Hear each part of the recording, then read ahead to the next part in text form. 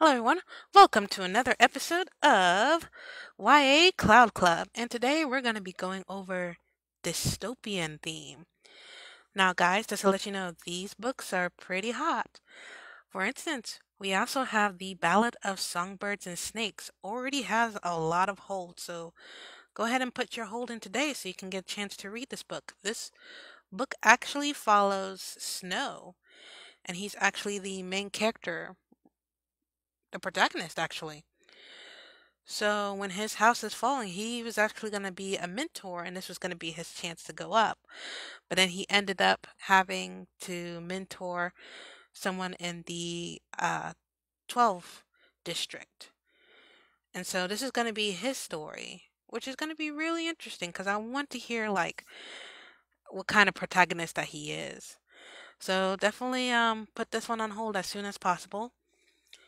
There's also other books I would like to talk about, like Rebel, Oh, the Kingdom. That's going to be really interesting if you're looking for something like thriller and mystery, because this one actually goes around about an android who is being accused of killing somebody.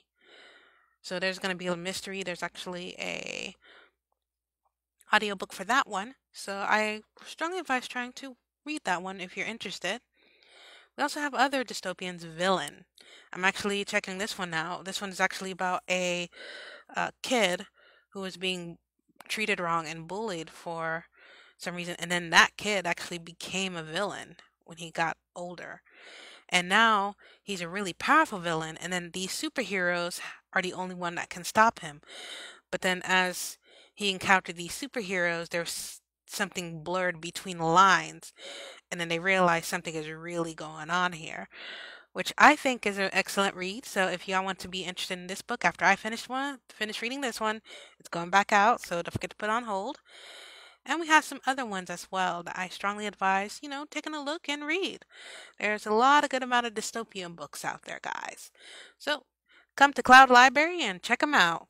Oh, and don't forget, there's also the 4 series for Divergent. If you guys like Divergent, they came out with a 4 series, so you might want to go ahead and check these out too. All right. Bye.